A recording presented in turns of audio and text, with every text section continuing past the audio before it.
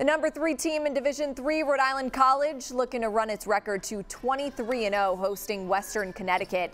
Anchor women adding to their lead. Janiyah Jones with a nice pass there to Angelina Nardolillo, who had a game-high 19. A little later, Scituate grad Madison Medberry with the touchdown pass to Sophia Guerrier, who had 15. And then Guerrier fills the stat sheet. The rebound and assist ahead to Isabel Booth. The Rogers alum had 17. RIC clinches the top spot in the Little East tournament with an 80-41 win.